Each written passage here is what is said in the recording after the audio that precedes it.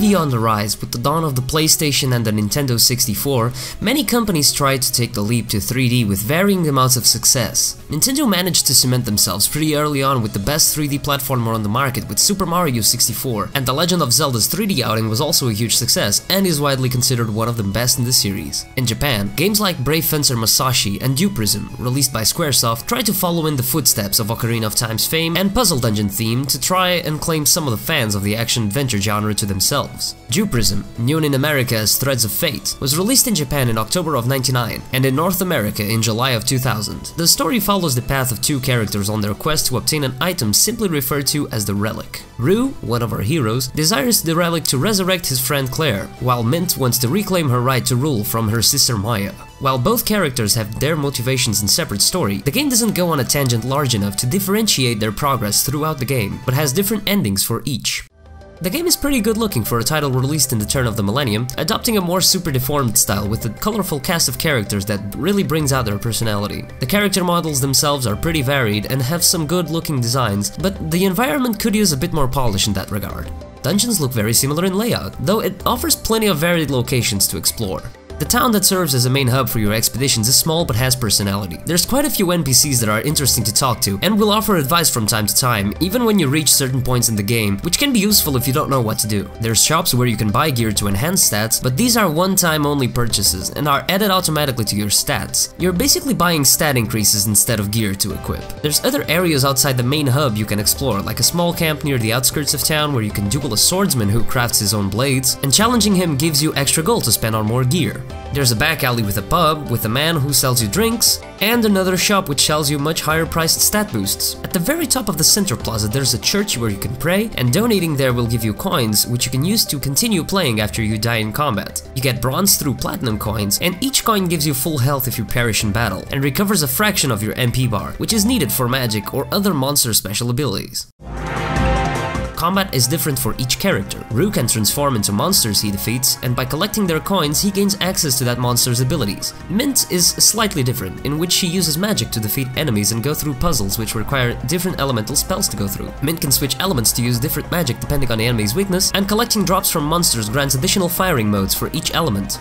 Both characters are interesting to use, and difficulty-wise are pretty similar, though I believe Mint's playthrough to be easier. The combat mechanics are, to be perfectly honest, not so great. Hit detection is fine, and your character's animations look awesome, but the game has an artificial difficulty that makes an otherwise easy game into a frustrating one. Both you and every enemy has invincibility frames when knocked down, but when getting up, you have no choice but to fall down again simply because you get hit once more, and this cycle can be endless until you get killed. It is annoying to say the least and adds more frustration to the game that it already has with its camera. The perspective doesn't help at all with platforming, and falling to pits deals damage. Health can only be restored by killing monsters, and herein lies my problem with this game.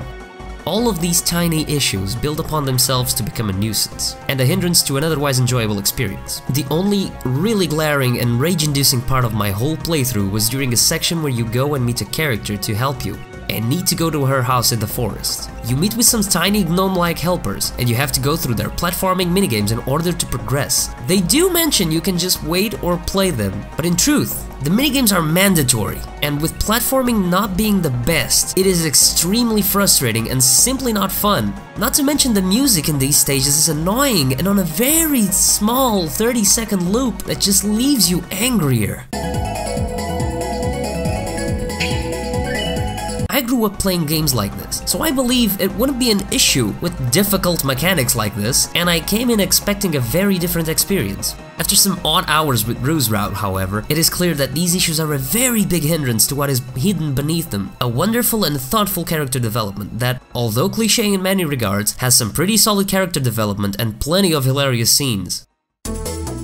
The music is nothing to write home about. It serves its purpose, but it won't blow you away. Some scenes could use more apt music, like the intro to Rue's story. When Claire's attacked, the same music is playing throughout the entire intro sequence, which kills the mood, and any impact the scene had in establishing the character dies with it. Still, it's serviceable, I guess, though you will find it tiring after a while.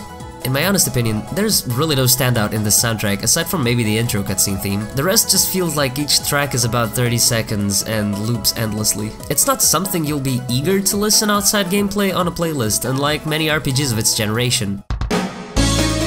Threads of Fate is blemished by many small things that hurt the overall experience. It's not a bad game, you can get some enjoyment out of it and still come back for more, but honestly there's no real reason to do so after doing both characters' playthroughs. And unless you plan on speedrunning the game, which is a pretty fun run to watch, there's really no greater incentive to come back to it. The game is also pretty short if you ignore most of the side items you can acquire, at around 7 hours per character route, giving you an average of about 17 hours to complete the game and get the secret ending by clearing both. But if you want to go for a completionist route and get all the good items and stat boosts, be prepared for a 30+ hour game. With that said, I give Threads of Fate a silver medal. Maybe it's just me, but I just could not find enjoyment out of my frustration with it. If you played this game back when it came out and loved it, great, but personally, it's not as good as most think it is, and no amount of nostalgia can hide its faults. The interesting characters and funny moments are overshadowed by the camera and average combat mechanics. It is better than a lot of other games on the system and of that generation, as the art style and polish on character models and animations is superb. The writing is pretty good, but sorely needed a bit more polish on environment, music, and combat to make it truly stand out among the many greats of its time. Thank you for watching. I hope you enjoyed this review. If you did, consider leaving a like, and if you'd like to discuss anything related to the game, please leave a comment below and share your thoughts. For more reviews like this, be sure to subscribe and tune in every Saturday. This has been Zeldrak, and I'll see you next time.